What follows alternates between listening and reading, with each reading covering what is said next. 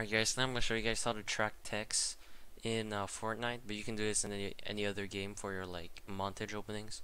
So all you need to do is drag your clip in projects and drag it in new composition. This makes it so your video has the same properties as your video.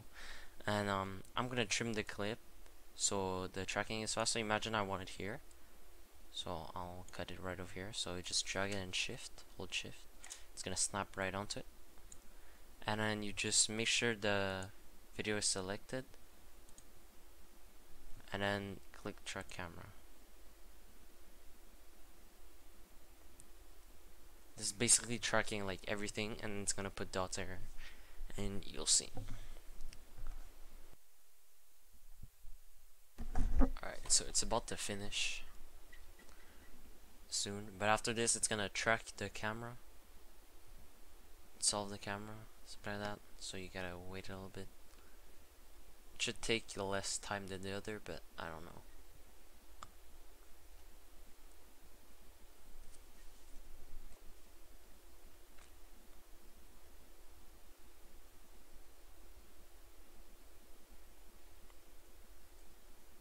And if you're wondering why this is blurry, I put my resolution to a third. You can also put quarter.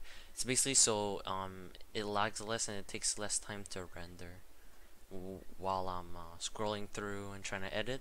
But then once I render it, I'm gonna put it like HD.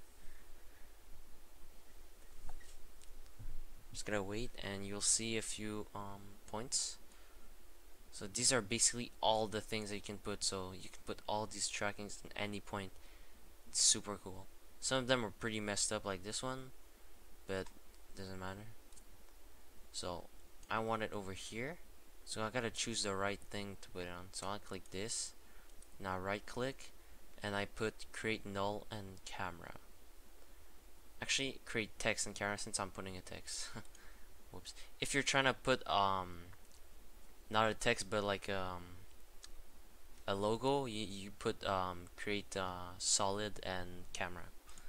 But now I'm making a text, so basically you want to drag it where you want it.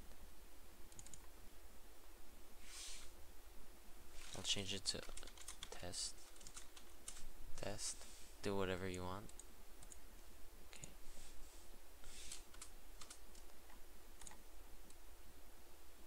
So over here, and should be good. So let's play your video.